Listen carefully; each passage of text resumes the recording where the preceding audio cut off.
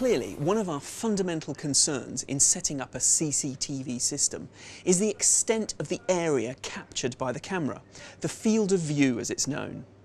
There are several ways we can modify this: by zooming in or out, changing the camera lens, or moving the camera to a different position. When you're evaluating how great a field of view you need, it's important to ensure that all the necessary detail is included within the frame. If subjects are static or their movement is constrained within a particular area, then you can use a smaller field of view.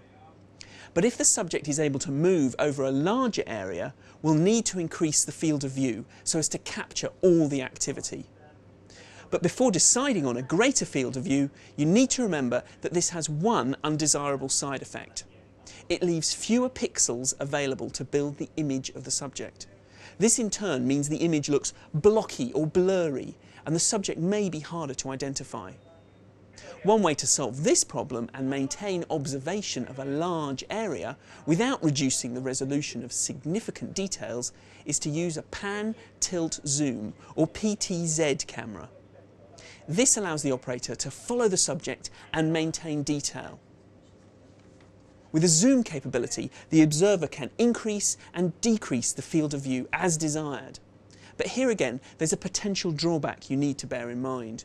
Once the operator's zoomed into a particular part of the scene, he may be unaware of some other activity of equal importance within the wider area.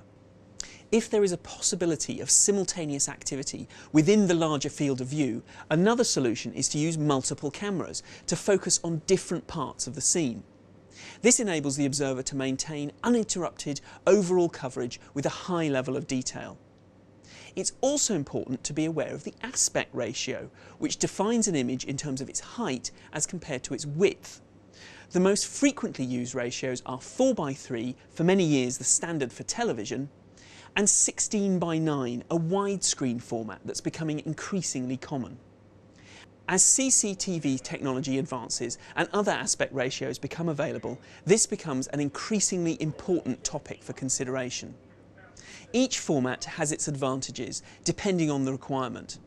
If your main concern is perimeter protection, for instance, you may find that a landscape-style field of view is preferable.